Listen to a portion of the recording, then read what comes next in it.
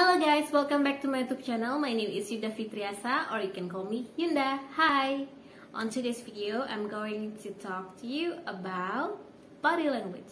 So this is the first thing that you have to always remind yourself, that when you want to come to any interview, especially if you want to become cabin crew, you need to have a proper body language knowledge before you finally get into the interview. This is based on my experience, so if you have any other suggestions about body language that is need to be added, I'm more than happy to know your feedback, and please put it on the comment section below. And now let's get started to the video.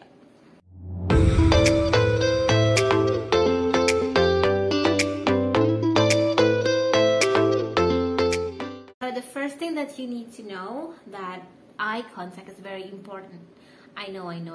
It's really make you feel nervous. That most of the time when you meet the interviewer, and especially there's going to be a lot of people in the same room and you don't know how to act, and you have to maintain your eye contact all the time. How is that even possible? I know, but this is one of the key, and it's really important for you to always keep your eye contact in the appropriate way.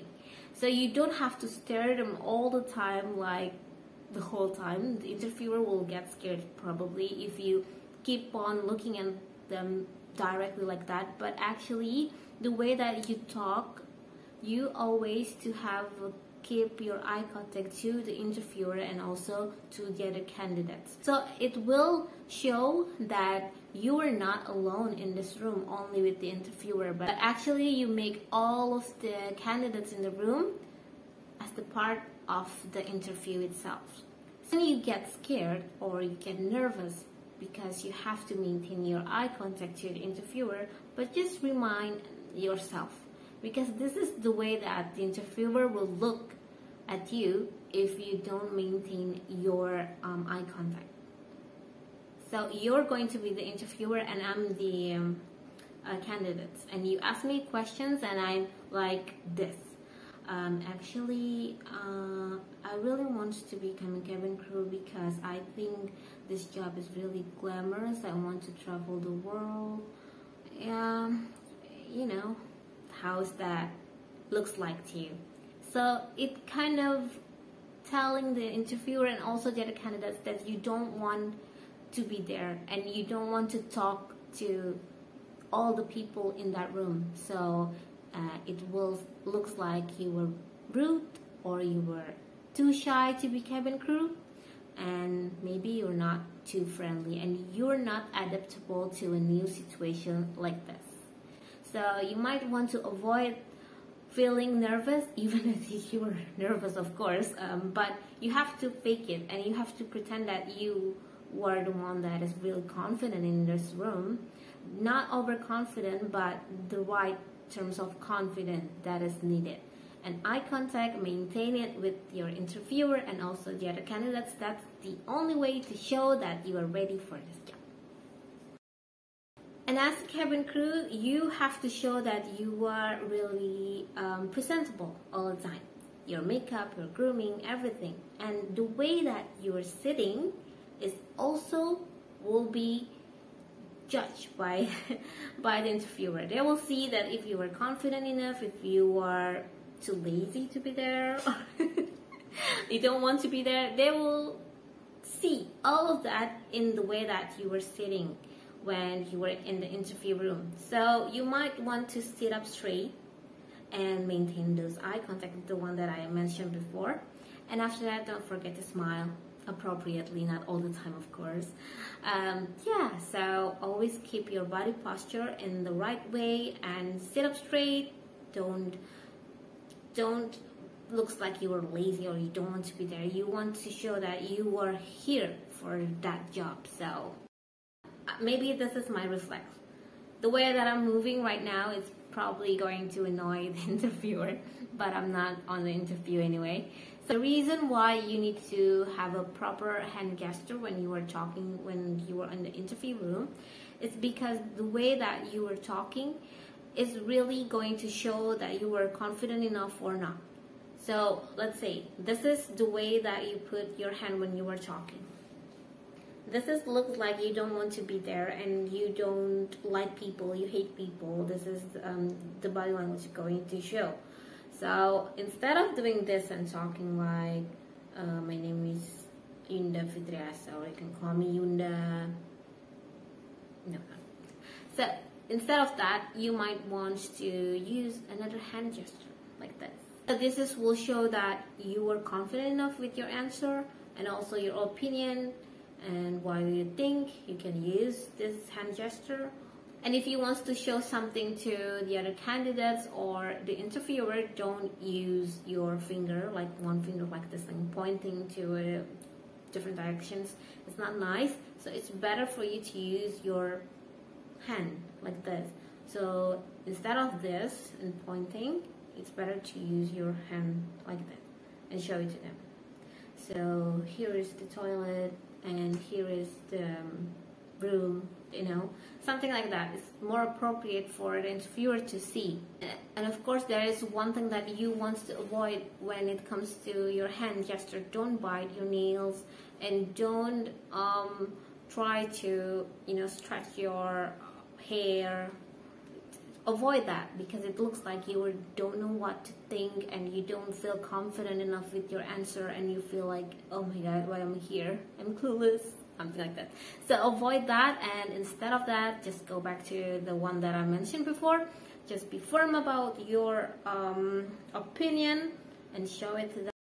Now moving on to the movement. Same like hand gesture, you just need the proper movement for your body. So your whole body, when you're standing up, it will look like you are very nervous if you're moving around too much. So instead of doing that, you just have to stay at one point, and you can explain nicely and also friendly to the other candidates and also the interviewer, and avoid movement that is not necessary. Like when you move your feet too much or you stretch your back, your hand on your hips, it's not nice. So instead of that, just keep your body movement as simple as possible for the interviewer to focus on your answer instead of your body movement. For the body movement, one of the body movement that is really needed for the interview is the way that you nod. When someone's talking, you can nod. When you really understand, not like doing this all the time, of course, but do it correctly, like the way that you feel like genuinely you understand what the other people are saying, so you can understand them, and the way that you nod is going to show that you're really listening to other people's opinion, and also you understand what they are saying. But when you nod all the time, it looks like you're pretending. And the way that you nod as well, the interviewer will ask you a question after that, usually when they see that you are nodding all the time, and when you were asked about the questions about the interview and you didn't have the answer, that it looks like you are just pretending, so you're not even listening. So be careful on that, but just focus and really listen to what the other candidates were saying and also the interviewer was saying. At the same time, you can use body movement that is properly needed, like nodding, but not too much. Okay? Ladies, if you want to replenish your makeup, maybe you want to go to the restroom first before you apply your lipstick, or if you want to have a quick one, do it very quick. The next one is really important, but not many people know about this. Being a cabin crew means that you need to be approachable, you need to be friendly, you need to be open to the situation, and this is the body language that will show that you can be approachable. Yes, the first thing that you need to do above everything that I mentioned before, smile. Smile is very important to tell the other people that you are friendly, you are open to a new conversation with anyone in the room, that you want to be in this job, you want to meet new people like you're going to say in the interview. But if you don't smile during the interview, how the interviewer going to believe that you are the one who's going to be the next cabin crew that they will hire? So it's really important to maintain your smile all the time, but don't be scary, of course. Not smiling like a fake one. Don't use this fake smile. Smile genuinely from your heart. It will show to the interviewer and also the other candidate that you're approachable and you love to be a cabin crew. Also, one thing that makes a big difference for my interview from the first one until finally I get the job with Emirates. But the first one I was very nervous. I don't even smile. I don't even talk to anyone. I don't even want to look at anyone. I avoid any conversation. I just want to be here by myself. I just want to get the job and go home. Like, it doesn't work that way, honestly. As the time goes by, I kind of learned that being a cabin crew means that you have to like people. You have to be a people person.